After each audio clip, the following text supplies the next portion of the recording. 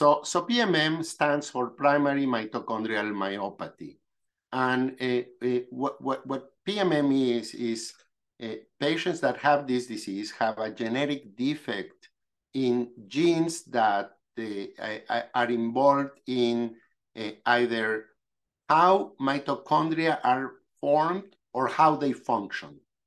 And as you know, the mitochondria are very important in the body. The mitochondria are little organelles that are within the cells, and each cell in the body may have a handful or thousands or tens of thousands of mitochondria that generate the energy for that particular cell to function. So if you're a muscle cell, for example, you will have a lot of mitochondria because muscles require a lot of energy to contract and to move.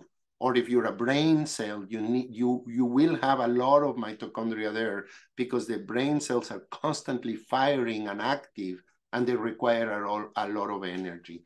So what happens to these patients is that because there are defects in the mitochondria, these are genetic defects, the mitochondria don't function well.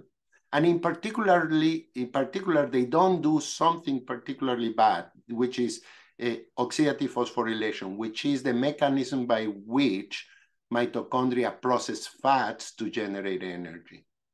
And so these patients have a deficit in energy, and they cannot, their body cannot function well, specifically or more specifically in areas where high energy demand is required.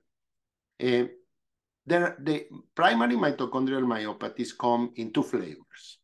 You can have either a gene defect in the mitochondria itself, because the mitochondria have themselves their own genes, or you can have a defect in the nuclear genes, the genes of the cell that affect the mitochondria. Now, it's important to distinguish these two groups because patients who have a nuclear defect, a defect in the nucleus of the cell, all their mitochondria are affected.